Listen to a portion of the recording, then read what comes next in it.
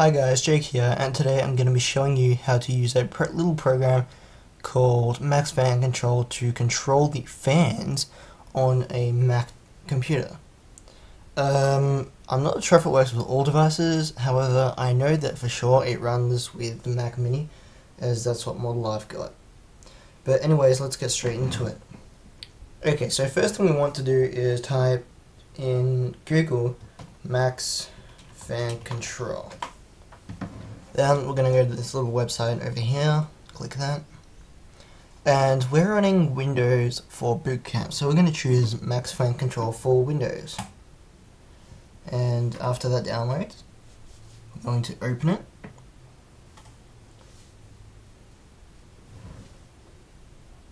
Click Run, accept. Okay, now this gets the interesting bit.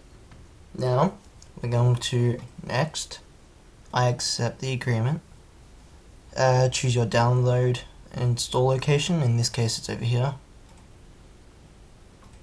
Yep. Create a desktop item, in this case, yep. Then it's going to install. Okay, now it's going to launch Max Fan Control, enable, yep, accept, and there we go.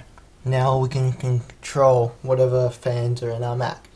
In my Mac Mini there's only one fan, and I'm going to be controlling that.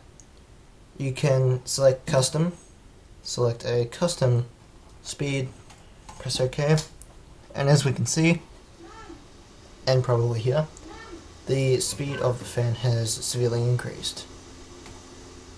Now I'm going to leave that to normal, but yeah. So that's basically a simple little application that I personally like that allows me to control my computer fans whenever I feel necessary. Good thing about it is it doesn't use up much computer resources. Just leave it in the corner. It'll be in your taskbar and starts up with your computer, but you know, you can set it to however you like. Well guys, that's it for this video. Hope you enjoyed. If you did, please leave a like and subscribe if you can. Thanks.